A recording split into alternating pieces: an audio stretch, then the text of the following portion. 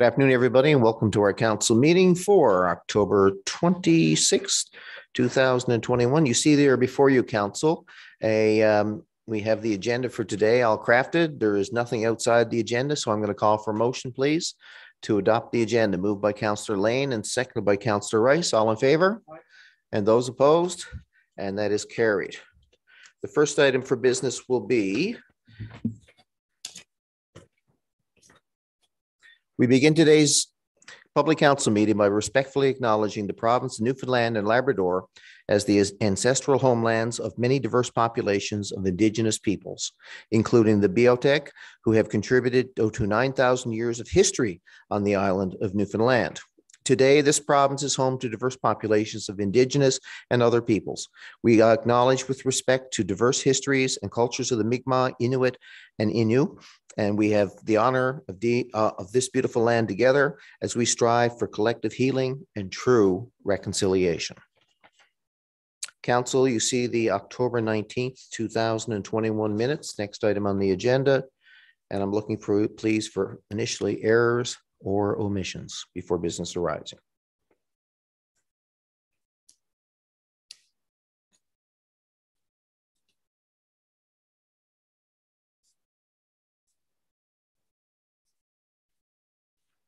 Okay, hearing none, can I please get a motion to adopt the minutes? Moved by Councillor Locke, seconded by the Deputy Mayor. All in favor? And those opposed? Motion carried. Business arising, please. And please quote the item number either in the action report or the minutes.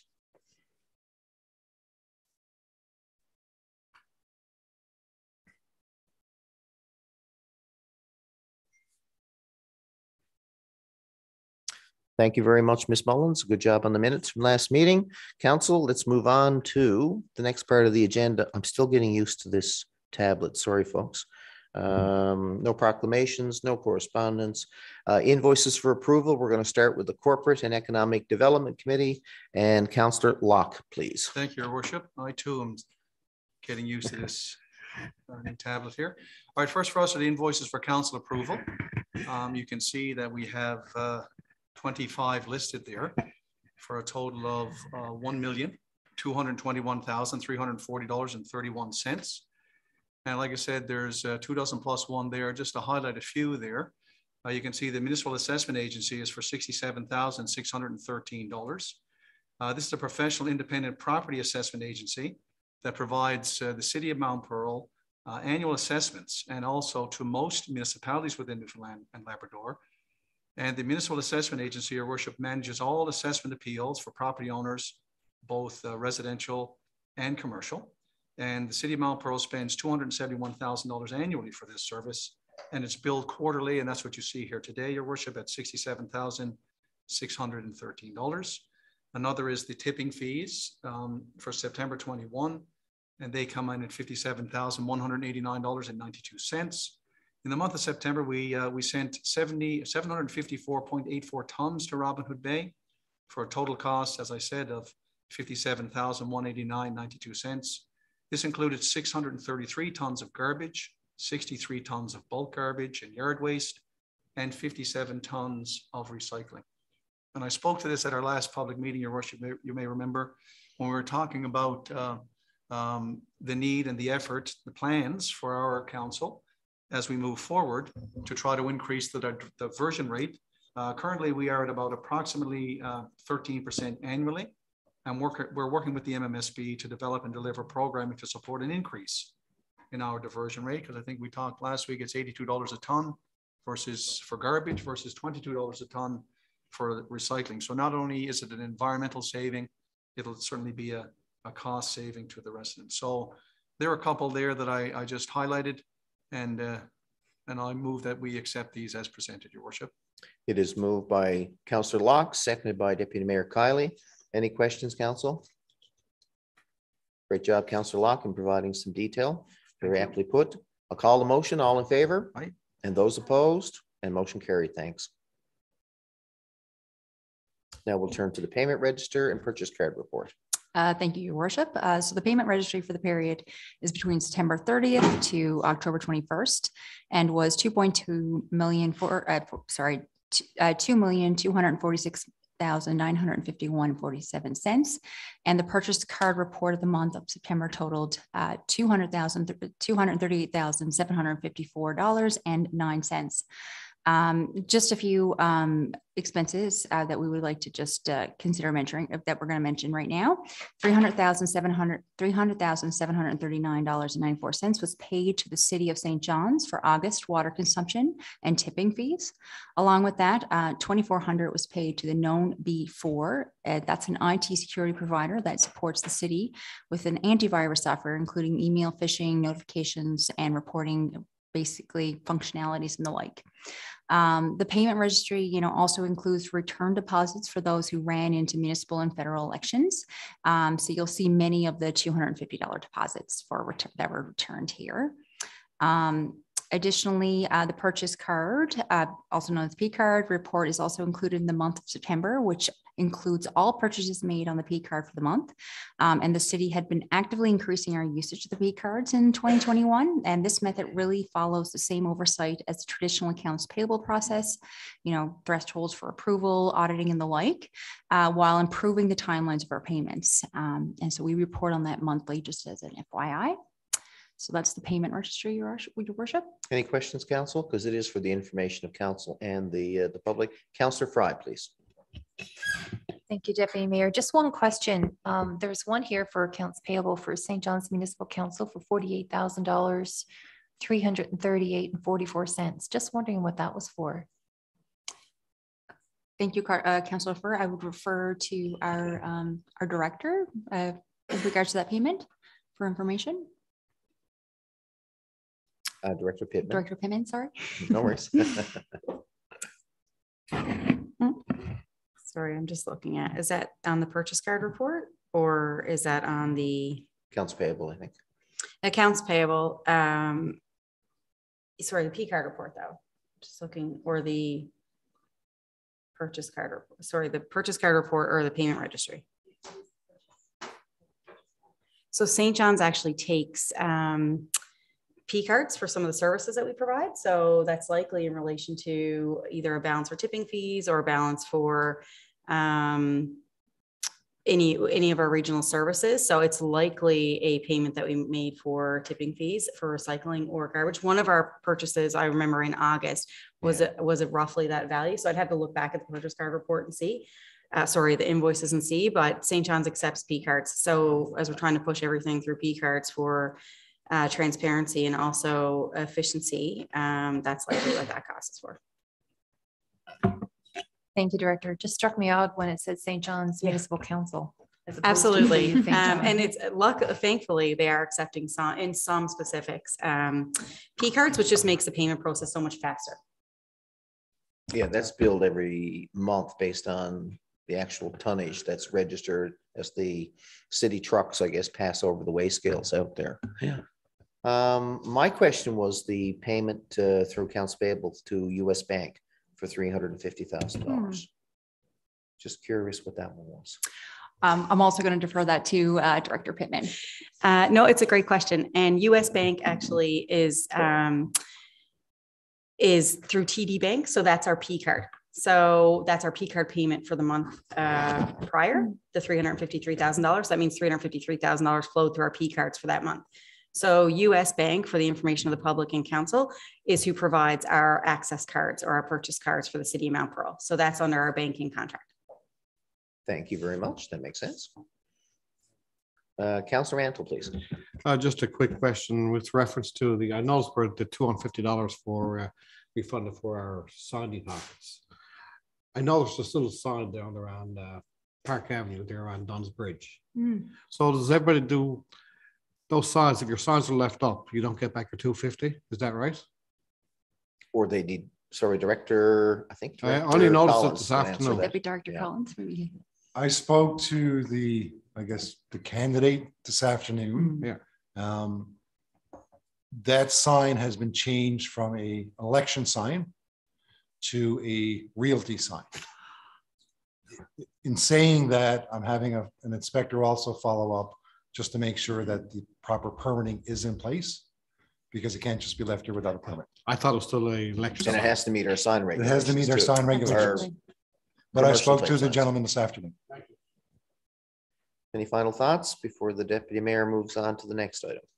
Yeah, Your Worship, right here. Oh, Councillor Rice, please. So just for a point of clarification, so all P cards, transactions that come through are signed off by the directors. Am I correct in saying that? The final payoff, I guess. So. Clarification of that, right? So yeah, absolutely, Council Rice, I'm going to defer that to Director Pittman, so she can give you some clarity on that too. Yep. So the P card purchases go through the same procedural oversight as any of our transactions. So for example, 3 quotes are required for purchases over $2,000. Thresholds are automatically set. If the value exceeds the managerial authority, then it would go to the director for approval. Okay. So it all follows the exact same accounts payable process. Yep. Yeah. Okay, thank you. No problem. Okay, let's move on. Thank you. Great. Thank you, Director Pippin. So the next item is a motion, in fact, and we're going to just, we have one low income tax deferral for approval.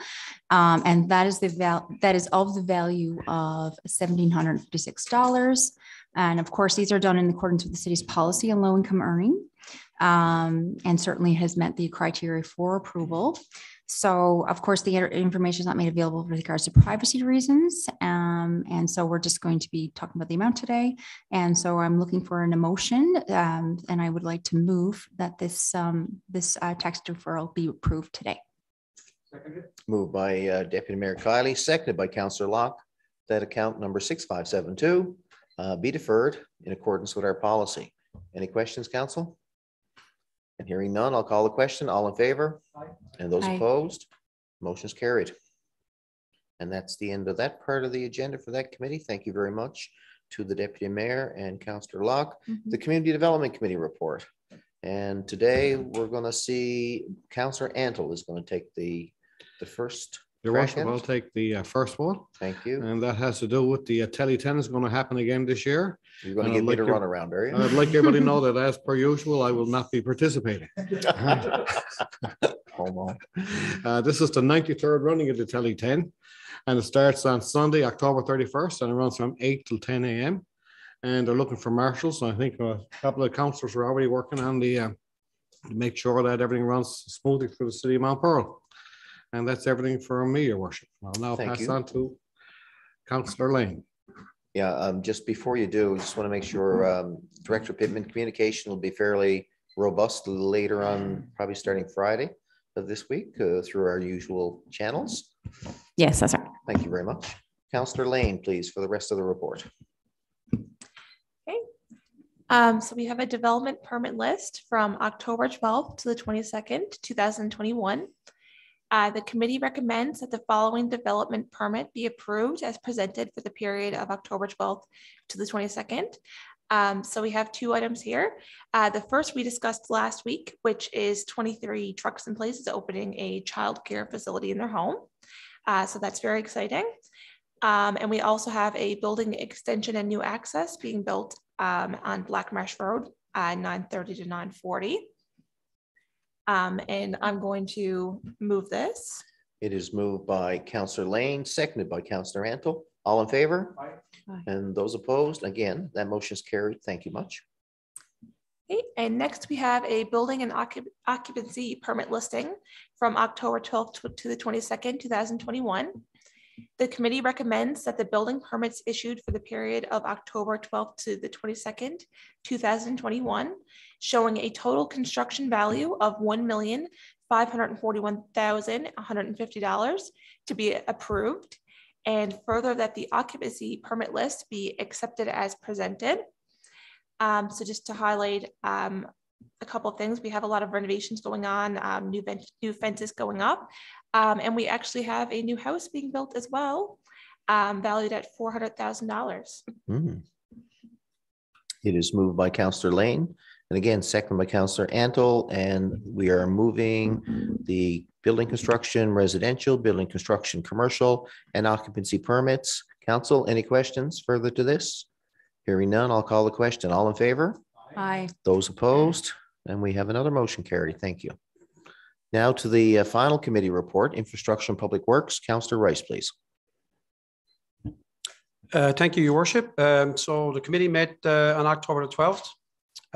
via a virtual meeting at 11:30 a.m. to 1:30. I think it ran a bit longer than that. We had a lot of items to address. It was really a well-ran meeting and went really well. So the committee is bringing forward for discussion and direction.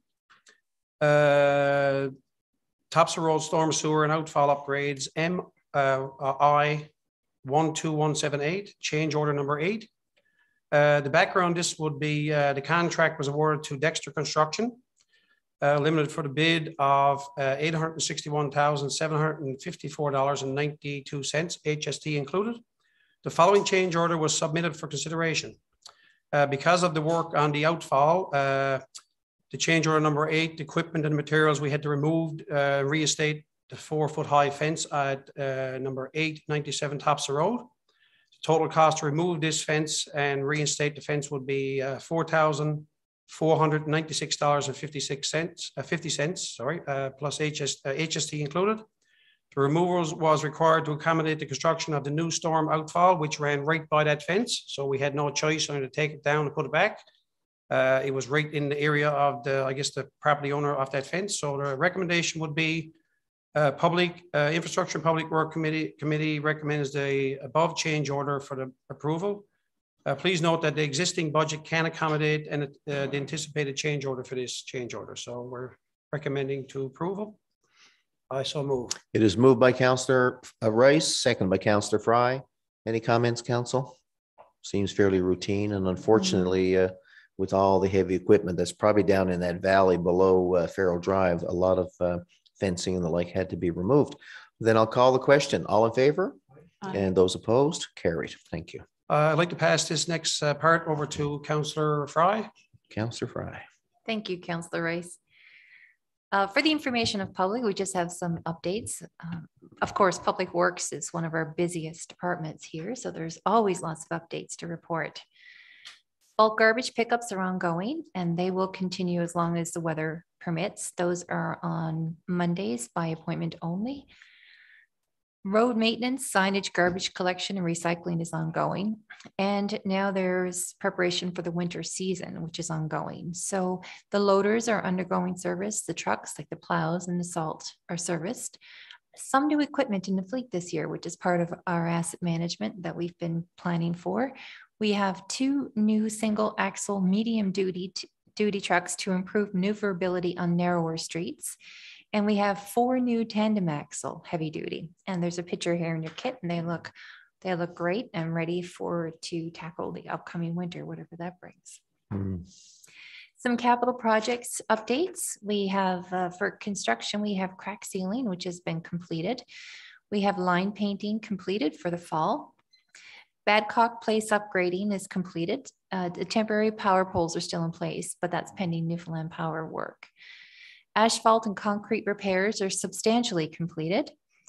Topsail Road storm outfall and upgrades. The road work is complete and the total project will be finished by the end of October. City Hall upgrades, roof work is close to substantial completion and waiting on air handling unit delivery. The St. David's Smart Accessible Playground, which we're all excited to see. The site work is scheduled to start this month and playground equipment and rubberized surface next year in 2022. Old Placenta Road asphalt renewal has been completed, and the Old Placenta Road pedestrian underpass repair, the guide rail work is to start the week of October the 25th. This week, a subsequent traffic diversion plan underway and will be communicated publicly. And Topsail Road, Corson Drive, Clyde Avenue asphalt renewal has been completed. And finally, our facility maintenance, we have the field lighting maintenance is ongoing. The storm damage from Hurricane Larry, the repairs are ongoing, and winterization of seasonal facilities has begun. So we are ready for winter, or should I knock on wood? Ooh. And that's it for our infrastructure upgrades. Councillor Locke has a question. Yeah, just a question, Your Worship. I'm noticing here the storm damage from Hurricane Larry and our repairs are ongoing. I'm just wondering if we can get a summary of what the repairs were and the magnitude, order of magnitude. If Director Antle could speak to that. Director Antle, please. Thank you, Councillor Locke. The extent of repairs is varied. Lots of the repairs were to do with our trees that we had to clean up and repair on the trails especially. In facilities, we had some damage that was associated with a phase loss on the power at the summit. And that involves some delicate systems that we're now in the midst of replacing and upgrading as a result of that damage. So most of what you're seeing here from the facilities update is to do with that follow through. So I probably won't give you or bore you with the details of all the names of all the various systems, but the systems had a number of impacts that we had to go through our service contractors to replace. And we're also in the midst of building in a system that'll prevent in the future, if we get a phase loss, which is unusual, and a number of facilities across Northeast Avalon that actually experienced the Hurricane Larry had the same thing. That's unusual. So we're trying to put in place systems that would actually prevent that in the future. So if we experience that, it'll shut our system down before it experiences that high voltage system that came through. Okay, thank you, sir. Question for Public Works from this chair to the director. What's the status and progress related to the water tank on the Kenmount Hill North Heights? We're in the midst of that, Your Worship. We've actually drained the tank today. The cleaning of the tank has been mostly done. And we're in the process actually right now. The work has, at this point in time, and I want to make sure we touch wood, it's gone according to plan. And we're in the midst right now of refilling the tank. So the work has been proceeding accordingly. So the work was completed, I think, a little bit sooner or within the shortest end of the schedule forecast, I believe. The work itself, the planning portion of this was ongoing for a long time. So we've done a number of tests on the system to bring us to this point. Today, the contractor that's actually doing some of the maintenance repair activity is in town. They're from out of province. Most of the concrete grouting underneath the tank has now been complete. The tank was drained, it's been inspected, it's being cleaned and it's being refilled, and there'll be a full report to our engineering and public works department to advise us what they found. At this point, what they found, what I understand is it's in very good condition. Any service interruptions that you can report on? We're not aware of any service interruptions other than we had a switch over from the tank to our pump system. We're not aware of any interruption. Well, so far so good. So please pass on our congratulations to staff, and that's gone, I think, superbly, to be frank. And I'm glad to see that there's no interruption in water service delivery. Thank you. I also have a question for. Yeah, Deputy Mayor, please. Tis the season to be thinking about snow, I believe. It's such a cold day today. I'm just wondering if Director Endel, you can give more of an idea of what it means to have a two new single axle with regards to maneuverability on narrow streets. I know that had been a few residents had talked about snow clearing and specifically to those smaller streets, and just wondering what that means and the impact it could have on some of those areas. Thank you, Deputy Mayor Colley. When it comes to narrower streets in the city, we've used, we call it our tandem axle heavy duty trucks. They can maneuver, but they are large. They can actually maneuver those streets. To improve maneuverability, and we've had some concerns raised by residents in the past, we've purchased in our fleet this year single axle trucks that are simply a smaller, we call it medium duty, and allows the operator to maneuver the tighter, narrower cul-de-sacs, the smaller streets, and give more room. So we're a bit further away from either parked vehicles or curbs and what have you. And that allows us to have a safer operation primarily, and it gives us that smoother ability to be able to deliver that service. So it's an improvement, we feel. Also, I think a follow-up to your question maybe as well, as Councillor Fry has pointed out, we are preparing now for winter season. Towards about the middle of November or so, we'll start bringing on partial night shift, because we will be expecting in the night times then be freezing temperatures, and unfortunately, we'll be salting then. If it happens sooner, based on our monitoring of the forecast, we'll be also having some partial night shifts then as well.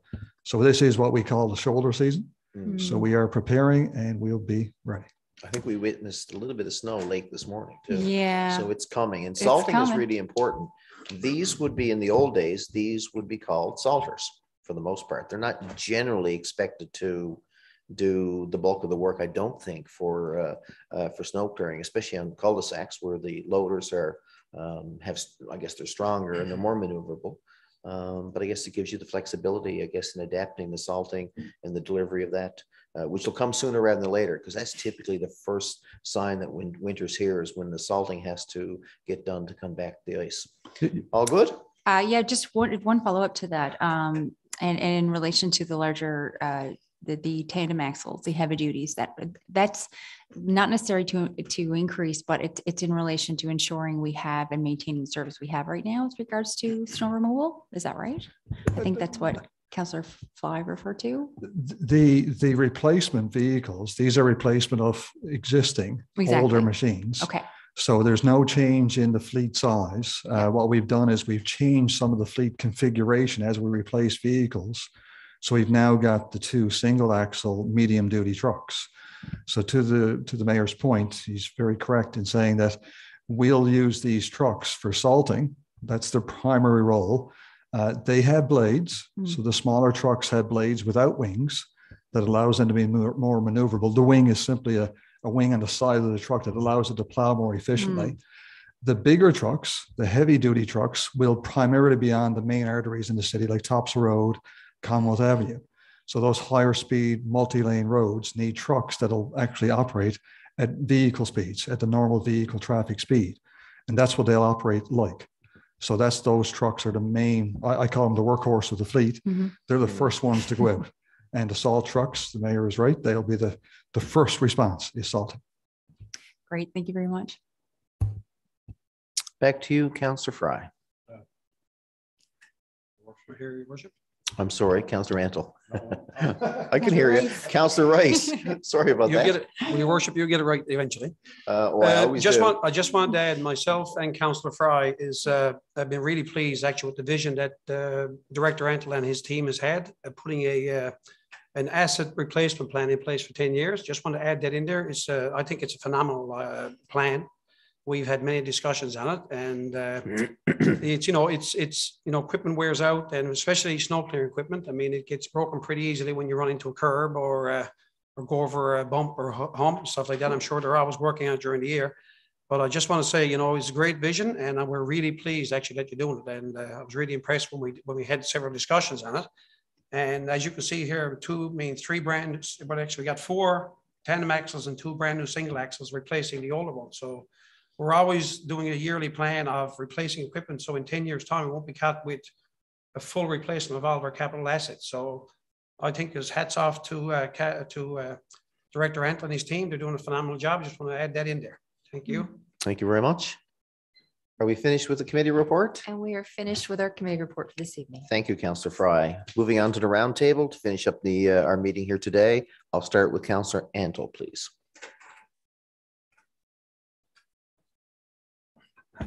Your worship, I don't have too much to talk about because I was away for 2 weeks. I had a nice little vacation. I enjoyed it very, very much. The only thing I'm going to talk about is the first thing is on Monday night, November the 1st, we have our pumpkin parade, and you should all remember that. That's going to be a great function at St. David's Field, and I'm certainly going to attend. I noticed the past couple of days I got back, and I noticed on Facebook all the homes in Mount Pearl that are decorated. If anybody has a chance to drive around Mount Pearl to take a look at the homes, I think they're getting more and more and more getting decorated. They're phenomenal. If you got a chance to go out and take a look. Yesterday I happened to have a chance to go for a little walk, and I think we'd bring it up many, many times on the trails. When you're walking your dog, please remember to pick up after your dog. With leaves falling on the ground now, I mean, you can certainly walk on the dog feces. So if you pick up after your dog, it'll be certainly appreciated. And also on October the 30th, this Sunday from 2 to 4, the Solid Rock Wesleyan Church down on Park Avenue have a trunk or treat. So if you want to drop down, they'll certainly be appreciated. And that's everything for me, Your Worship. Thank you, Councillor Antle. Councillor Rice, please. Thank you, Your Worship. I just want to add in tomorrow, October 27th, is our community supper, which is every Wednesday going forward. Looking at actually eventually putting this event every 2 weeks, but I hope to keep it every week. Myself and Councillor Fry attended last Wednesday, and it was a bit of a, I guess, I'd say, a little bit of breakdown of communication there for a little while. We had a very miserable night. It was raining, so not too many, I guess, needy people got out to get those meals. So we we made a plan, I guess, and we all jumped in our cars and we delivered them. So, which was really good. That's why we never got up to the opening of the, I guess the Frost, was it up on the, it was Christmas the Glacier. We never made it to that opening ceremony, but You'll it was, get it. Never which mind. was fine. So tomorrow, October 27th, community supper would be at First United Church parking lot. We will be attending that one as well. It's from 5 to 6:30. That's the time it usually runs every week. So hopefully we'll get that out to the airways and we get more people there as well. I also recommended probably a couple of signs where we're back in the parking lots and areas. A lot of people don't know that the community truck is there. So I recommended we could make some signs up with community supper around to put them on the main streets. So we're just waiting to hear back now from, I guess, from the committee and group on what they recommend for that. So that's all for me, Your Worship. Thank you, Councillor Rice. And now I'm going to move over to Councillor Lane. Thank you, Your Worship. So I just have a couple of things here. They're still looking for volunteers for the Telly 10, which is this Sunday, October 31st. So if anyone is free and willing to volunteer, you can contact the Mount Pearl Sports Alliance at 748-6489. The Mount Pearl Blades are having a toonie drive with proceeds going to the local food banks, and they have several drop-off locations set up around Mount Pearl for that. I was happy to attend the 29th annual Christmas at the Glacier. It was a great success, like every year, and it was great to see so many attending and enjoying themselves. So that was great. And that's all for me. Well, thank you very much, Councillor Lane. And now Councillor Fry.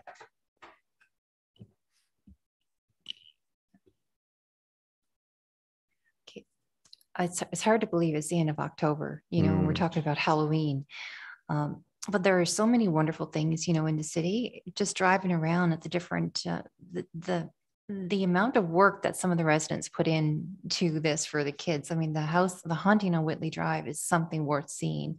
So there are a few. There's one on Babb Crescent, Holden Street, LaSalle Drive, and Burgess Avenue. And, I just wanted to acknowledge them publicly because so much effort goes into this and it makes it really special for the kids. And that's what it's all about, especially for Halloween.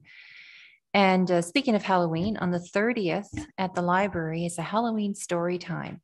So that's October 30th at 10:30 in the morning. And they're encouraging all the kids to wear their Halloween costumes. So it's something to do on the morning of the 30th. And residents can register by calling the library at 368-3603. And also for older kids, or adults, shall we say, at the library, there's an online trivia night on November the 24th, and that starts at 6:30. So there's something for everybody at the library. I also wanted to mention the Hockey with a Heart, the Tootie Drive. I think that's a great event. Our Mount Pearl Hockey Association, they used to do this every year, but they would get together and they would go and knock on all the doors in the community, and they just have a big blitz of a food drive. And now with COVID, they're not able to do that. So last year they came up with a very creative way of trying to still fill the shelves of the food bank and had the toonie drives.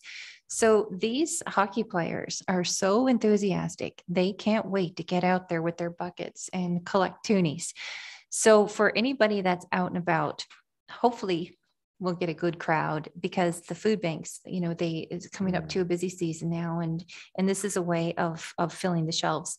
The locations are the Glacier, St. Peter's Parish, the Salvation Army, Mary Queen of the World, Church of the Ascension, the Church of the Good Shepherd, Park Avenue Pentecostal Church, plus Sobeys, Coleman's, Walmart, and Marie's this year. So if anybody can't get out and about and would still like to make a donation, we encourage people to, if you can, you can email the money transfer to administrator@mountpearlblades.com with the subject of food bank. So hopefully we'll have a great turnout, and it's worth going out just to see the kids anyway, because they're just so excited about it. And it's great to encourage young people to get involved at a young age.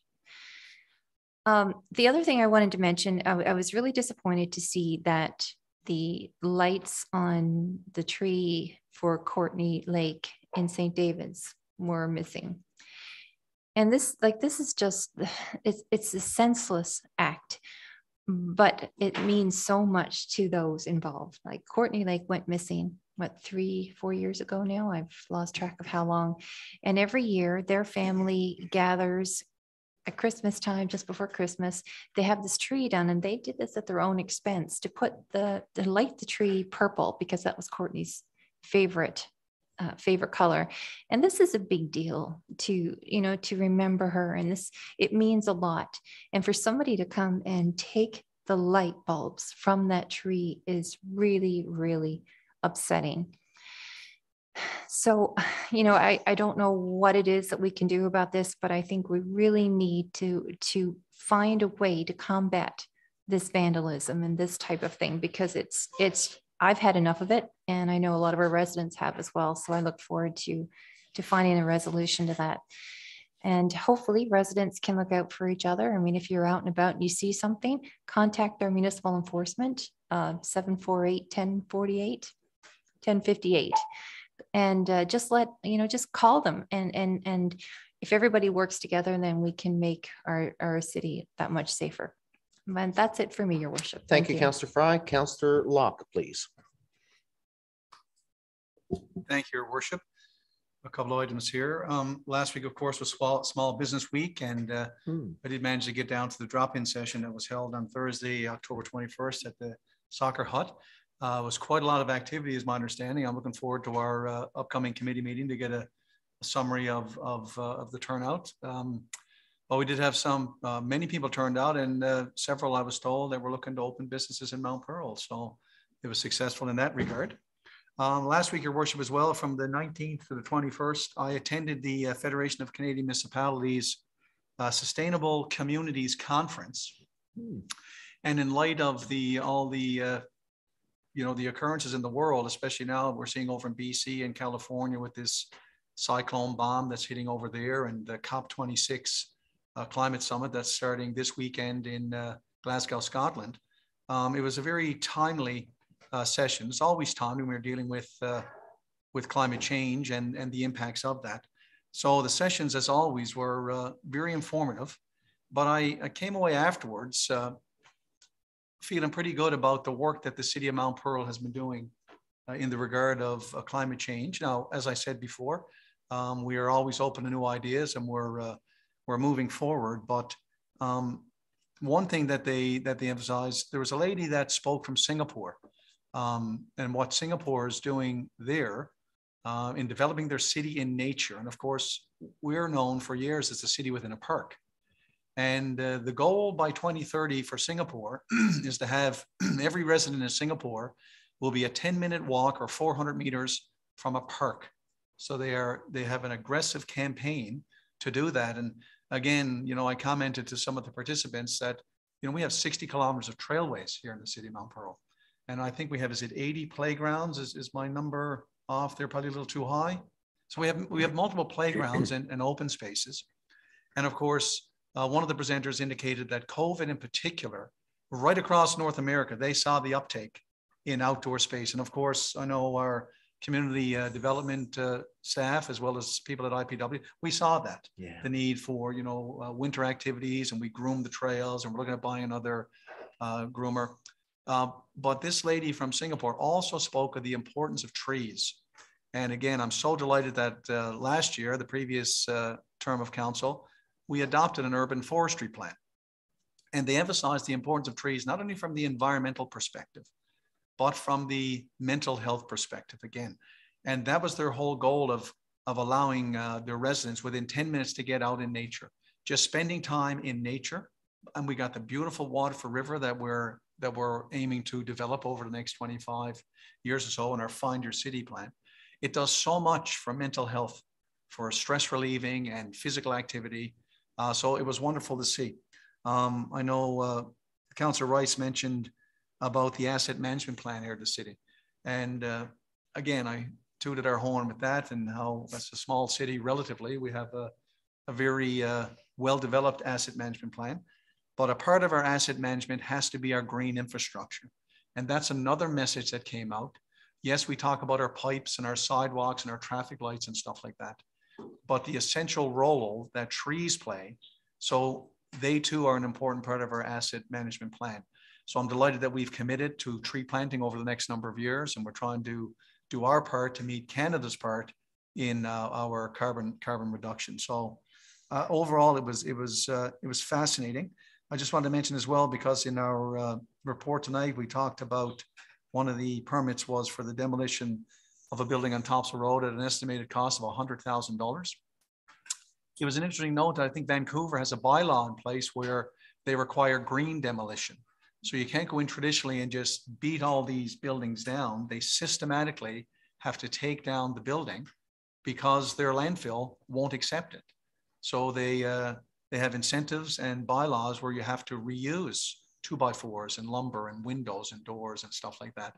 And again, that's something that it's not uncommon to Newfoundland and Labrador. I know out where we have our cabin, my wife and I were talking about this over the last 6 months. We watched old houses be systematically taken down. They didn't just go in with a wrecking ball. They removed the roof, they removed the board, they removed the siding, they removed the windows. And we watched it over a period of 4 or 5 weeks where it was so cleanly done.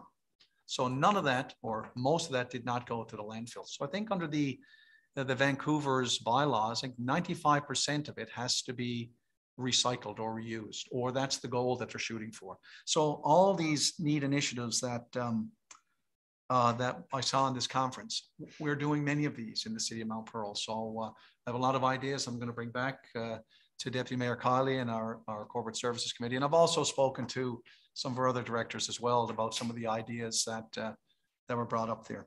And the last thing I wanted to mention to me, Your Worship, for me is the death of Sir David Amis in the UK. There a couple of weeks back. Yeah. The second member of Parliament to be killed there since 2016. And, you know, it was a sobering report when I read it because, you know, I know, my colleagues who have been on council for a while know, you know, the demands that this places on your personal life. And fortunately, we haven't had to deal with that level. But it struck home to me the importance of and the power of language and proper language. And sometimes what you see on social media and the platforms, and people call them the keyboard warriors that get out, and some of the stuff that's said about elected officials, it's harmful, it's damaging, and it can escalate people of a certain mindset to go that one step further and take these drastic, terrible, heinous acts that we saw in the UK. So I just wanted to take the time, you know, to remind folk that, you know, we, my colleagues here, stepped up to the plate because we want to do something to better our community. It's certainly not for the money. It's for the love of our community. And I will speak with any resident, and I know my colleagues will as well, but it has to be done respectfully and carefully, and just keep in mind that language matters, and some insightful language can lead to harmful consequences, which is what we saw of our colleague in the UK. So I just wanted to publicly announce that, and certainly express my condolences to the family and certainly the colleagues of our fellow civil servant or public servant there. So that's it for me, Your Worship. Thank you. Councillor, I picked up on many of the things you said, but I would challenge this council to say, if we want to have a park within 10 minutes of every resident, I would ask you all to look at our city and think about what we heard during the election campaign and observed that north of Topsail Road, I don't think really fits that. I believe there is a real imbalance between the play areas, the parks, between that part of Mount Pearl versus the rest of Mount Pearl. And I would challenge council, maybe through a strategic planning process, to work and identify that there is land up there that's set aside for a park right between the Masonic and the upper ends of Larson and LaSalle Drive, I think it is. There's an opportunity there to serve our residents better, whether it's through simply a play lens for families or through an economical lens. Through many ways we can look at it, but I think there's a deficiency there. So I thank you for bringing up the Singapore example, Councillor. And I'll just read that into the minutes, hopefully. And I'll turn now for the roundtable to Deputy Mayor Kiley. Whoops. Thanks, Your Worship. And to support Councillor Locke's comments, I'm just always excited when we hear and we talk about sustainability in those terms in relation to where we're living and how we're living. And it's very promising that I'm hearing from all of my fellow councillors, whether it's through the economic side of things, community development, or even within public works, that sustainability has become front of mind. And it's very promising to hear that. You know, when we talk about asset, similarly, when we talk about asset management, when we're talking about developing green space, when we're talking about community development, I think it is very promising that we're all on the same page and our thoughts go to that, and that we think about sustainability in such a wider concept, because it's sometimes we feel it's a matter of, well, once we get this done in a particular type of way with our economy or through just the bricks and mortar, and we realize it's sometimes an attitude and a shift in thinking and how we even start planning. So just wanted to say that off the top, but also, it's been quite a great couple of weeks, and I just wanted to focus on just sustainability in the form of supporting our local economy and Small Business Week. And in fact, last week we held a startup information session called Quick Start Your Business event last Thursday. I believe I kind of talked a little bit about it last time I was here, and I'm happy to say it was as Councillor Locke had mentioned, it was an absolutely positive event, and we had about 20 participants drop by, and I had an opportunity to kind of go one by one to the different tables with my fellow councillors, as well as Fry and Councillor Lane and others around just, you know, how are some of these organizations like the NLO, Newfoundland Labrador Organization of Women Entrepreneurs, you know, what was their uptake, how are they feeling? And they said, you know what, we had people that day connect with us, share information, and have some great ideas of how they can start working and building their small business. I've also had members from the business community said that this is the first time they've been out and about and being able to connect directly to individuals that since COVID.